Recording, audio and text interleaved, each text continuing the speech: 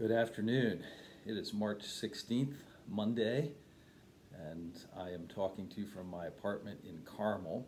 This has been a tough day for me, like for a lot of us. Here's what the FedEx man delivered to me just a little while ago. These are my 2020 Cincinnati Reds season tickets. There's my opening day ticket and tickets for the whole season. And I'm sad today because I realize that there's probably a good chance that I'm not going to get to go to many of those games. And hence I'm wearing the hat. And I imagine for many of you there are lots of things that you're feeling sad about, things that you're going to miss. And I'm sure there's uncertainty, as there is for all of us. And it's part of why I wanted to share with you today. And I'm convinced that one of the things that's really important during this time is that we take care of ourselves and that we find ways to stay together as a church community. And so I want to introduce today something that I'm calling the Daily Office, in which for the next 4 weeks we're going to every day have a video posted in which we walk through the Gospel of John from chapter 13 up to Easter. We'll take Sundays off, but otherwise we'll do this, and we're going to engage in a practice together called Lectio Divina. I think this is an important practice for engaging with Scripture, in part because it invites all of us to enter into the presence of God, to be aware of God's presence. We know that God is with us all the time. Whether we believe that or whether we are aware of that, God's loving presence is always with us. And this is a practice, which I'm going to explain in a minute, that helps us become aware of something that is always true. And it also gets us in touch with Scripture. Lectio Divina is Latin for divine reading. Lectio is the word for read. Divina, obviously, is for divine. And it's a traditional Christian practice of engaging Scripture in order to draw closer to God. And this practice treats Scripture primarily as a living word, rather than Scripture as an object to be studied, dissected, and scrutinized. It's not bad to study Scripture in an academic way, to take note of all the grammatical issues, historical issues, contextual factors. I think that's all important, and yet if we only read Scripture that way, we can become distanced from its real significance. So in this practice, we're thinking of Scripture as a living word, a context through which God wants to speak to us. Hebrews chapter 4, verse 12 says that indeed the Word of God is living and active, sharper than any two-edged sword, piercing until it divides soul from spirit, joints from marrow. It is able to judge the thoughts and intentions of the heart. That's what we want to tap into in our time together. This practice has roots in the thought of Origen of Alexandria, who's a 3rd century great theologian. It's eventually established as a monastic practice in the 6th century, and later it gets formalized into a 4-step process in the 12th century. And it's that 4-step process that we're going to work with. Now, let me just mention the steps briefly before we practice it today. First step is Lectio, Latin for read. And in that step, we simply read the text slowly, and we take account of what's in Scripture. What are the facts as we notice them. We pay attention to particular words and phrases that jump out to us. So in a minute, I'm going to read today's text and ask you to listen to it and think about what words jump out to you, what ideas. You might even imagine that you are there in the midst of that story that's unfolding. What do you hear God or Jesus saying to you? Second step is called meditatio, or meditation. I'll give you an R word to go with reading, and that is to reflect. So in this stage, in this step, we reflect on what we've read. We open ourselves up to be addressed more personally by God. We let Jesus speak to us. We absorb the word or phrase that we've read.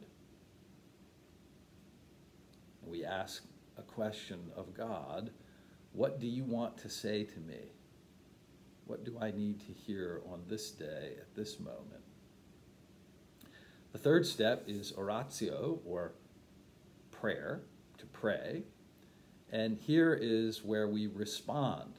So we've read, we've reflected, and now we respond to God in prayer. After we've listened to the passage again, we open our heart up to respond to God in prayer. We may have a growing sense of God speaking to us and bidding us to pray.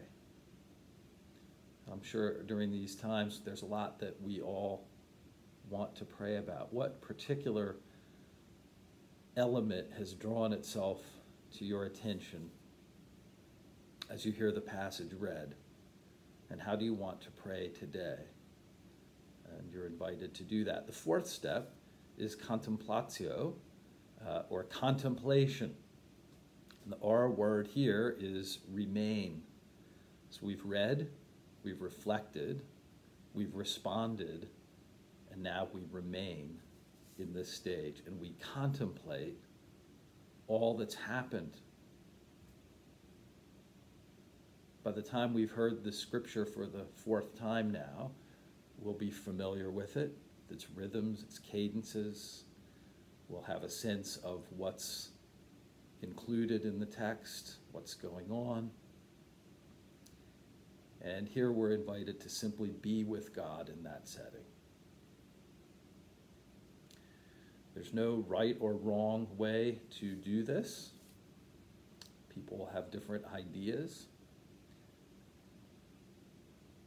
It's a time to be quiet, to still our hearts, and to be aware of God's presence. And it seems to me in moments like we're facing right now, that is very important to our health. There's lots of things we can do during this time. We have more time on our hands, probably many of us, than usual. This is a way to draw close to God and become aware that He is close with us.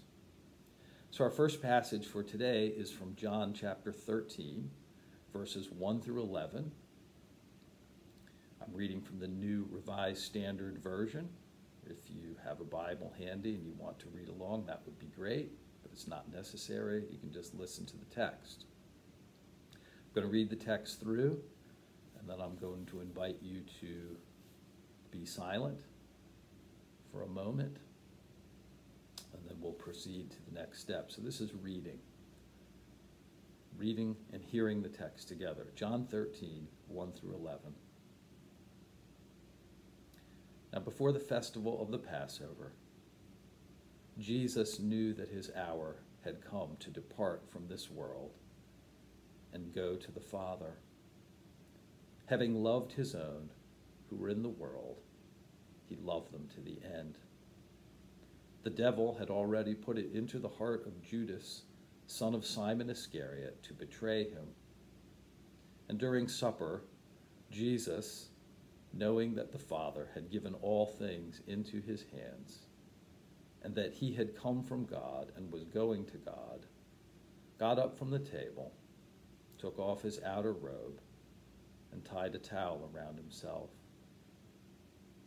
Then he poured water into a basin and began to wash the disciples' feet and wiped them with the towel that was tied around him. He came to Simon Peter, who said to him, "Lord, are you going to wash my feet?" Jesus answered, "You do not know what I am doing, but later you will understand." Peter said to him, "You will never wash my feet." Jesus answered, "Unless I wash you, you have no share with me." Simon Peter said to him, "Lord, not my feet only, but also my hands and my head." Jesus said to him, "One who is bathed does not need to wash except for the feet, but is entirely clean. And you are clean, though not all of you." For he knew who was to betray him. For this reason he said, "Not all of you are clean." This is the word of the Lord. I invite you now to take a moment and think about what you've read or heard.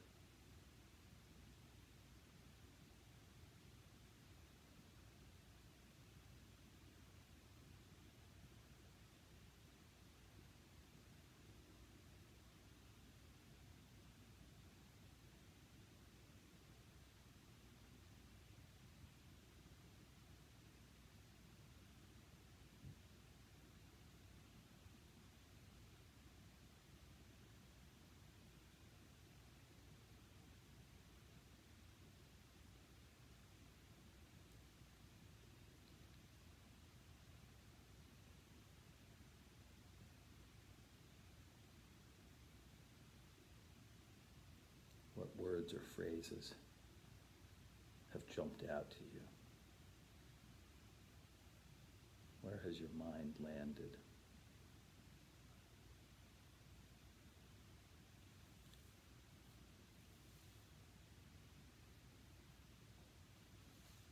Let's listen to the text again, and we're going to meditate or reflect on it.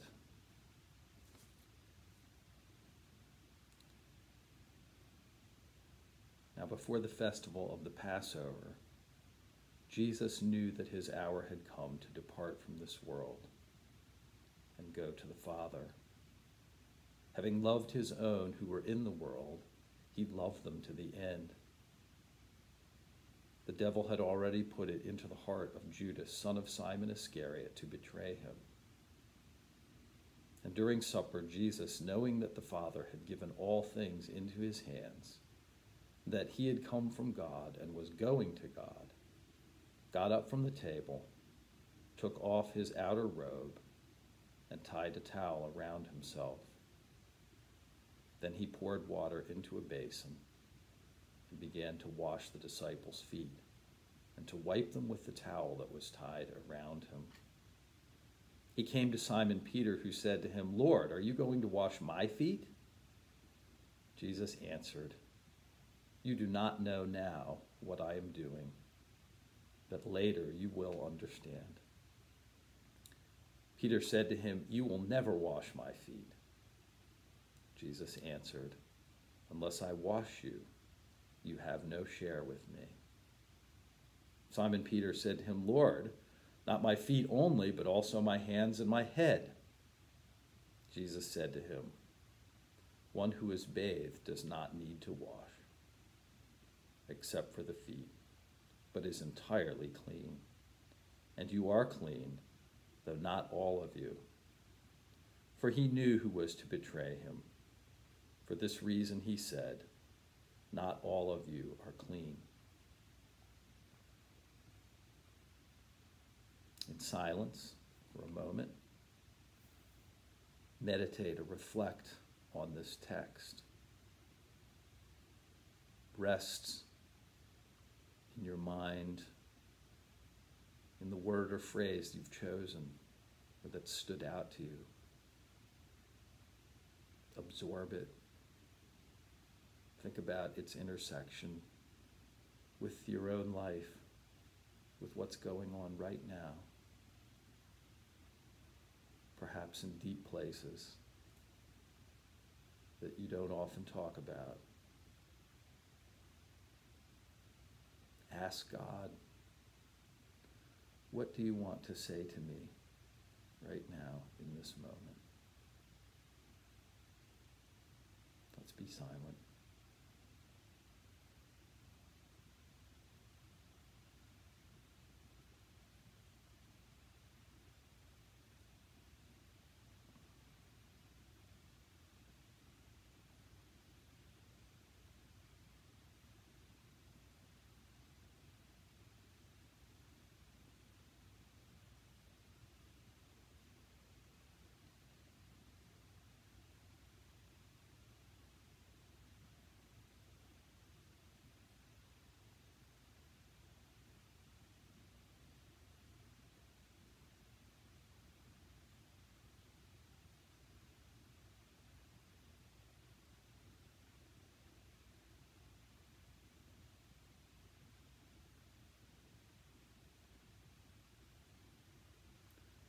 In our third step, we're going to listen to the text again, or read it together if you're following along. And we're going to let our hearts be open to respond to God in prayer. As you engage in this practice more frequently, you often will find a sense of God speaking to you. How do you want to respond to these words? How do you want to respond to the living Christ speaking to you even now? Let me read the passage again. Now, before the festival of the Passover, Jesus knew that his hour had come to depart from this world and go to the Father. Having loved his own who were in the world, he loved them to the end. The devil had already put it into the heart of Judas, son of Simon Iscariot, to betray him. And during supper, Jesus knew that the Father had given all things into his hand, and that he had come from God and was going to God. He got up from the table, took off his outer robe, and tied a towel around himself. Then he poured water into a basin and began to wash the disciples' feet and wipe them with the towel that was tied around him.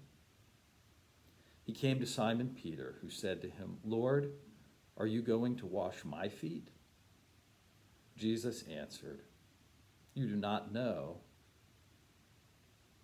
what I am doing, but later you will understand."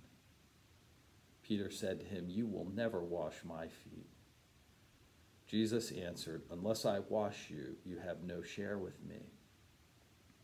Simon Peter said to him, "Lord, not my feet only, but also my hands and my head." Jesus said to him, "One who is bathed does not need to wash except for the feet, but is entirely clean. And you are clean, though not all of you." For he knew who was to betray him. For this reason he said, "Not all of you are clean."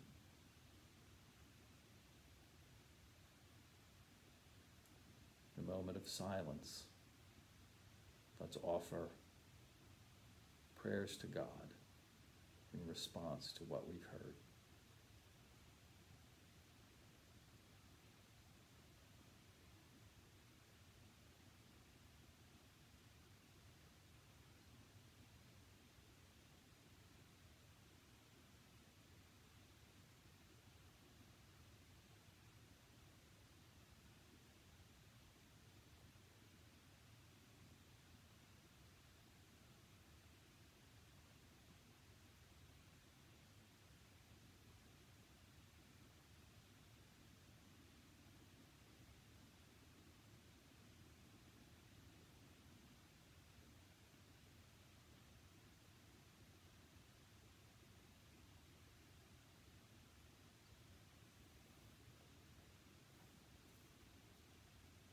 read the text one last time.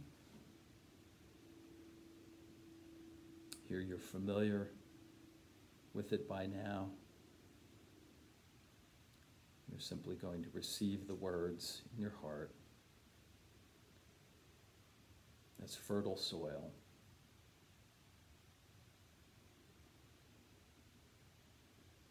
You're going to look forward to the ways that God is going to be near to you. And you're going to appreciate your awareness of God's presence.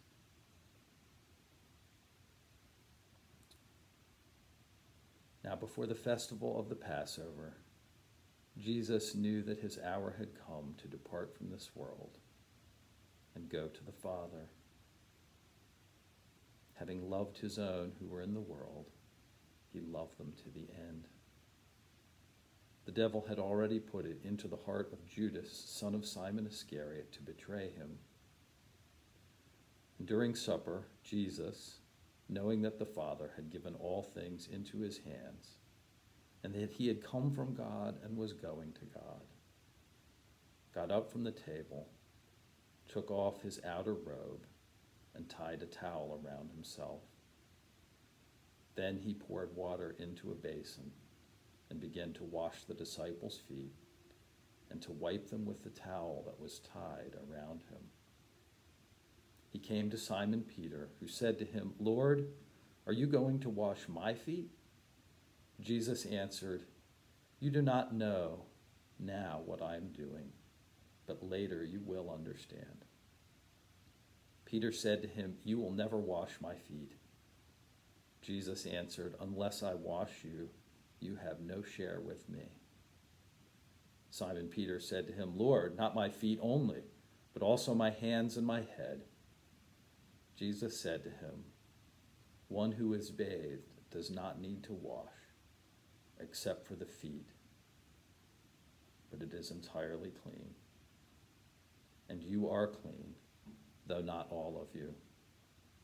For he knew who was to betray him. For this reason he said, "Not all of you are clean." Let's keep silence as we remain in this text and in God's presence.